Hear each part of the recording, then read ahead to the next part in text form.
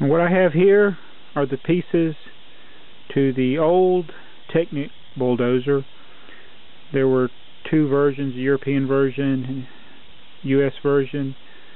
The numbers were 856 and 951. This is the 856 version with the instructions. I find that a lot of times people will do stuff like this. They cut the pages off so they can see the number. I don't like that that happened because these covers all look the same to a lot of the old Technic sets. They just have some ideas and some information before you actually got to the actual set. That's not the set. That's not the set. That's the set. 856. And I'm going to build it now.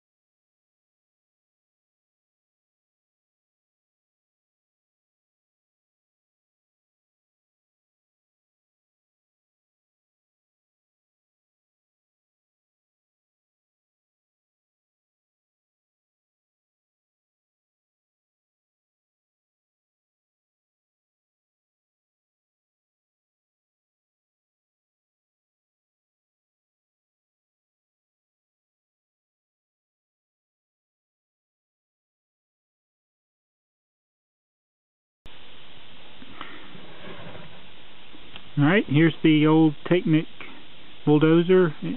You turn these levers in the back and you can lower it. One lifts it up and down. And this controls the bucket or the scoop. Do it backwards and forwards. And let it down. Play with that.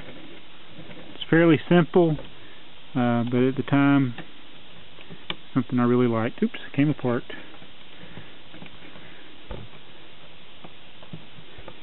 Let's see if it'll work better now.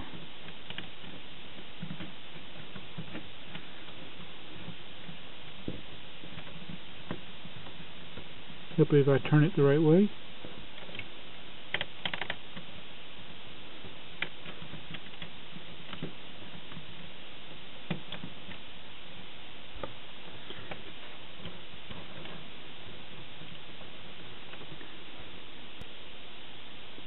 There's really not a lot of details on this.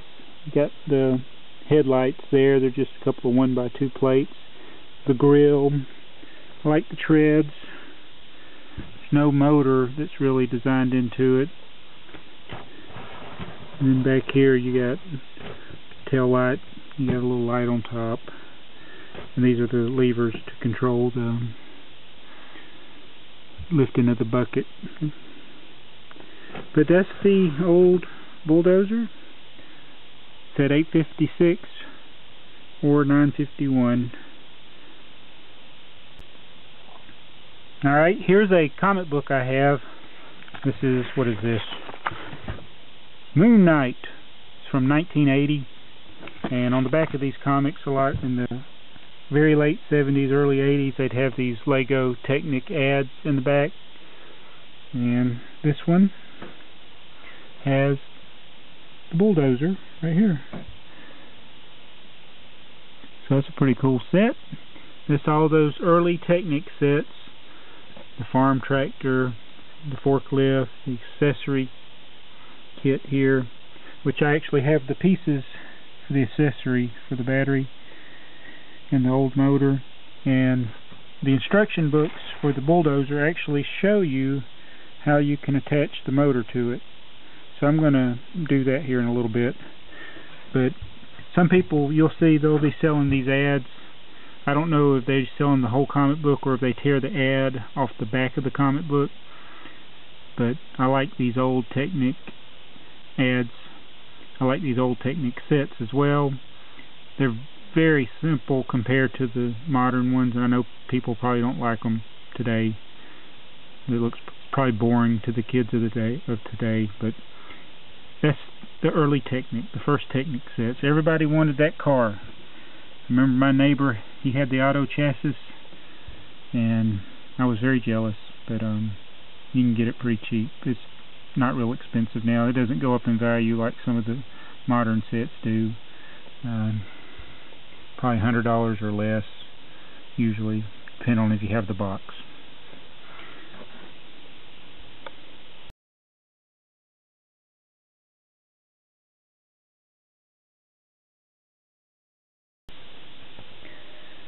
Okay, I've wired a 4.5 volt motor to the bulldozer here.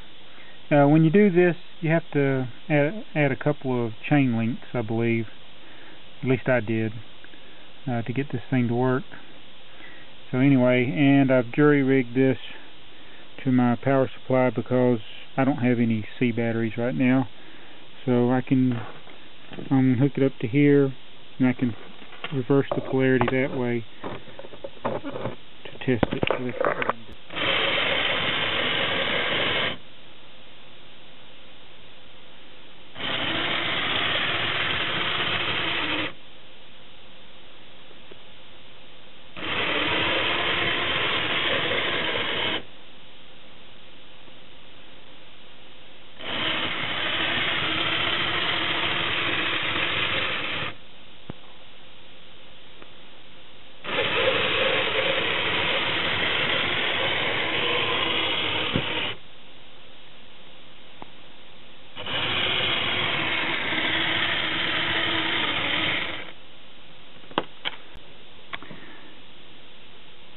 A couple of things I noticed about the bulldozer.